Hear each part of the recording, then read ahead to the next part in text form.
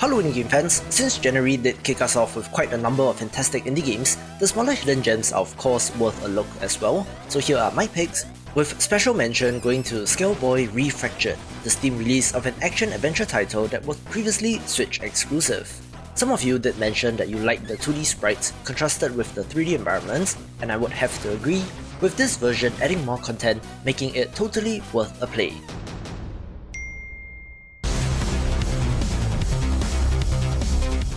We begin with the 8-bit excellent Street Cleaner the video game, a retro action platformer where you play as a motorcycle helmet wearing protagonist and have to clean the streets of San Diego from criminals and baddies.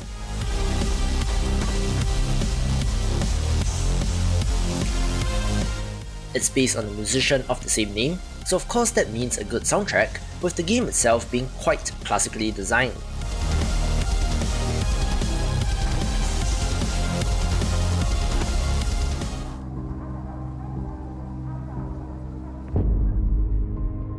One of the beautiful adventure games of the month was Encodia, where you control a little girl and her robot guardian set in a dark megalopolis controlled by corporations.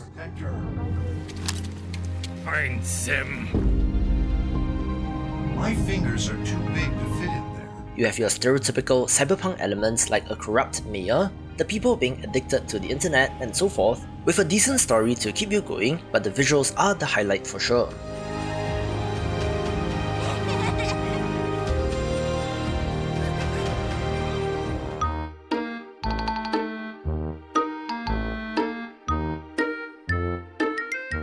I love tycoon games, so I do think Academia School Simulator is worth a look, one which has you building a high school with the necessary facilities to back it up.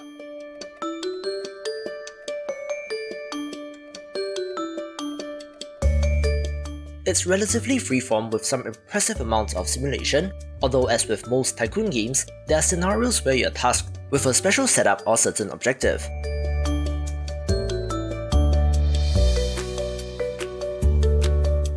Not too big a fan of the look, but I guess it works as well as something like Prison Architect or Rimworld, so certainly one of interest.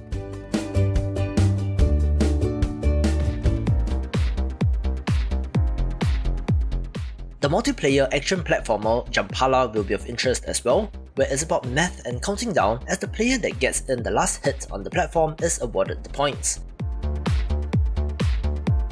7 playable characters provide variety, each having their own special abilities which will keep things fresh, so the next time you're looking for a competitive multiplayer title, do think of this.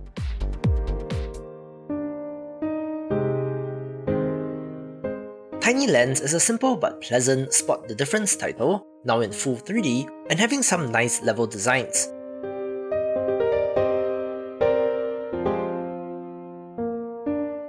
Not much more to say other than it's neat and casual, so pick it up if you want something relaxing. It was a calm night. The fish planets were sleeping silently. From the shadows came a strange creature whose only intention was destruction. I'm still very impressed with the visual look of Touhou, a point-and-click adventure game where a girl and her mechanical alter ego must solve puzzles to unlock the truth behind the secret engine of the planet.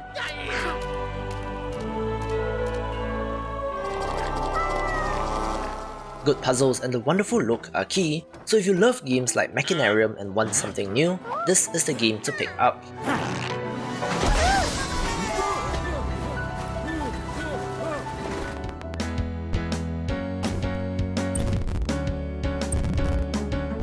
Tactics titles are another favourite of mine, so Magellania got my attention, having some wonderful character art and being set in outer space.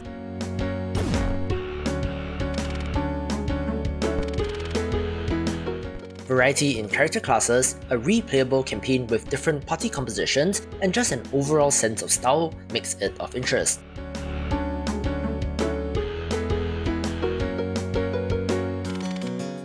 Although it's in early access, this is only planned for 1 to 2 months, with the main goal being balance, but the game is fully playable, so give it a go.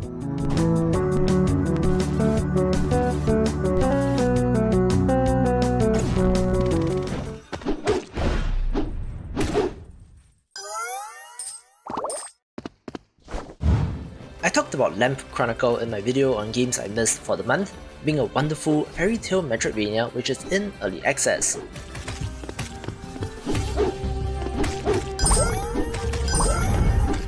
Now, while early access titles in the genre continue to confuse me, I have to admit that this looks awesome and has potential, and is certainly one to keep an eye on as a fan of the genre.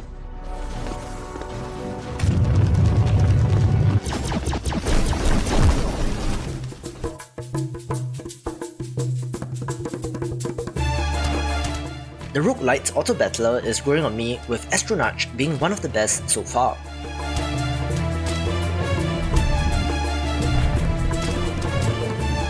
The pixel art is simple but it works, where party composition and management are the most important parts as per all auto battlers, but there is roguelike procedural generation, random events and more to keep things interesting.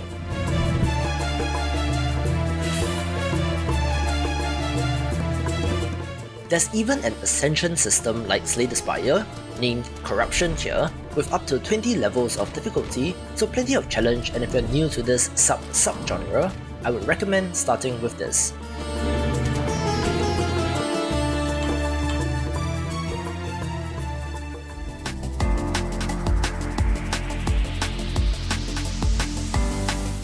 While I'm not a trained person myself, I do have to give special mention to NIMBY Rails, a minimalist take on the genre that allows you to build rail lines all across the world.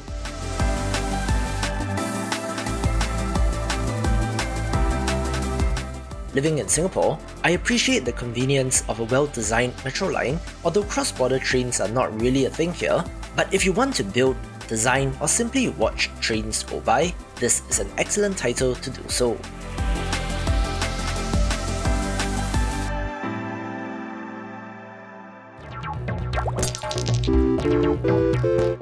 We move into the top 5 with a very cleverly designed title in Luck Be a Landlord, a roguelike title where you use a literal slot machine to get rent and to defeat capitalism, where you can add symbols to the machine to try to change your luck.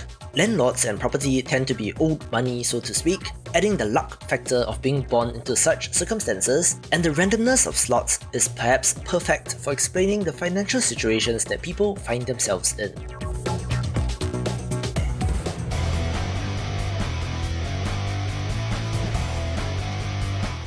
Ancient Abyss is a procedurally generated 2D Zelda-like title, so of course I was in, since the look, fire effects and combat look interesting, and I have to say, the action does not disappoint.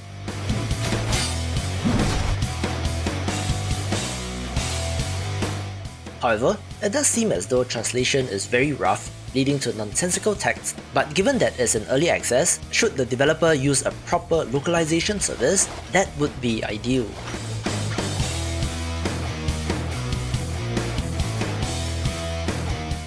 Still, decent enough for now, here's hoping things get fixed and more content to be added in early access.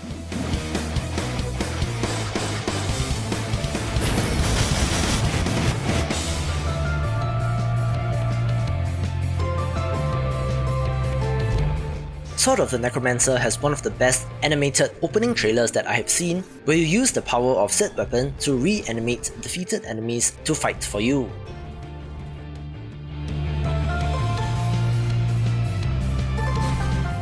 While not the next Wizard of Legend by any stretch, it nonetheless is well put together and worth a play with some interesting ideas.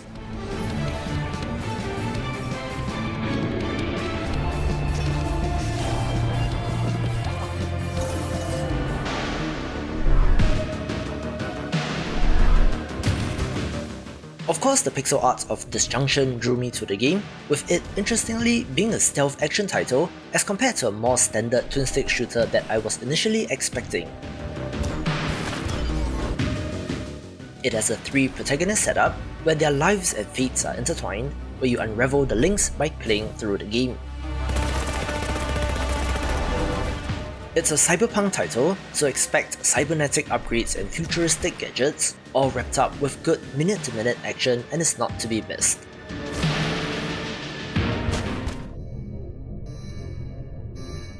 Puzzle games are always a difficult sell, but I do love them, which is why they tend to end up in hidden gems videos like this, with Solas 128 being the example here.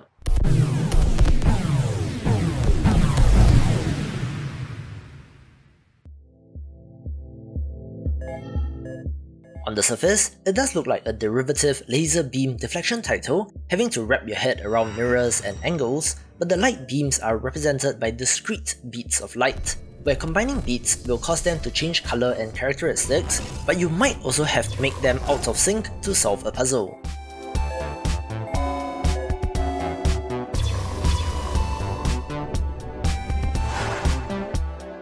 Also, all the puzzles are interconnected, forming parts of a huge, humming ancient machine which you're trying to restore back to life, so the epic scale of this made it very interesting indeed, taking the #1 spot. To see more of the big picture, check out these awesome videos, and I will see you after the jump.